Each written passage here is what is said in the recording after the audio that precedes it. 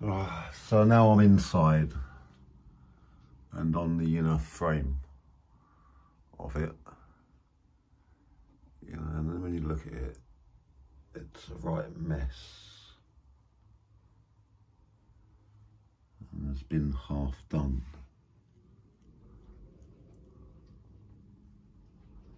But taking it off and finding the previous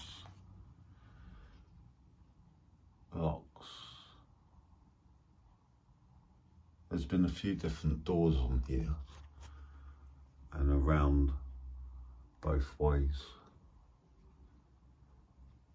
This would have been like that. An original, how it was done originally, so 94 years old. And if you can imagine, which I do like this, is who done this, who made this door is made bespokely, you know. They might well have got this profiled edging here, but all this was made on site, probably cut to width, but all bish bash boshed together, and the hinges and the lock recesses, you know.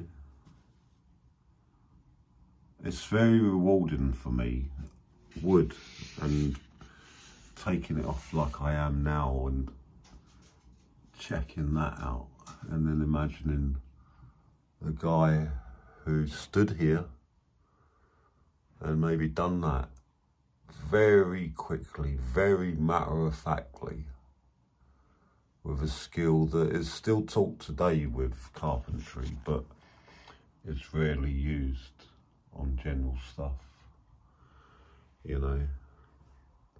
Come another time and this doorway would just be ripped out and put in a manufactured simple one, and they just come along and fit it and close the door and adjust the hinges and the lock.